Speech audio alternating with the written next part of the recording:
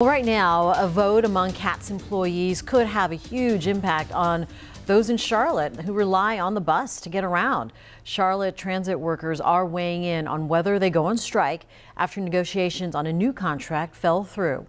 Voting for the strike began this morning and will go through this evening. The union represents close to 500 bus drivers in the Queen City. WCNC Charlotte's Pierre shares more.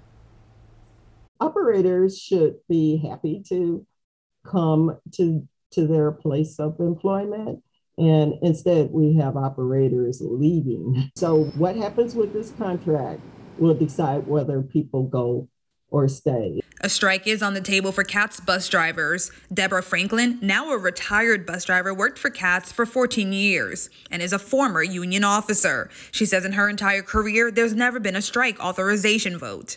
We have come so close, but most of the time we give in. So this is the first time that they are fighting back. Today, the bus drivers are making their voice count after failed contract negotiations between the SMART union, which represents the operators, and the company that manages them, RAPT Dev. The system doesn't run without the bus operator. We're the most important, and sometimes the priorities are wrong. We should be focusing on what the bus operator needs. A successful vote could have a significant impact on bus routes, a concern for riders dependent on public transportation. I definitely require this to get to work, to get to the grocery store.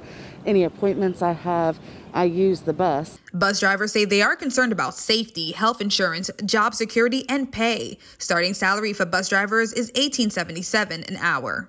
Anybody who does a job deserves to be paid fairly for that period. Most especially bus drivers. People don't consider the extra risk they take when they drive around these streets at night. CATS is aware of the strike vote, but due to state law is not involved in contract discussions. It says, quote, CATS encourages both parties to reach a mutual beneficial agreement so we can continue to serve our community. Pierre, WCNC Charlotte.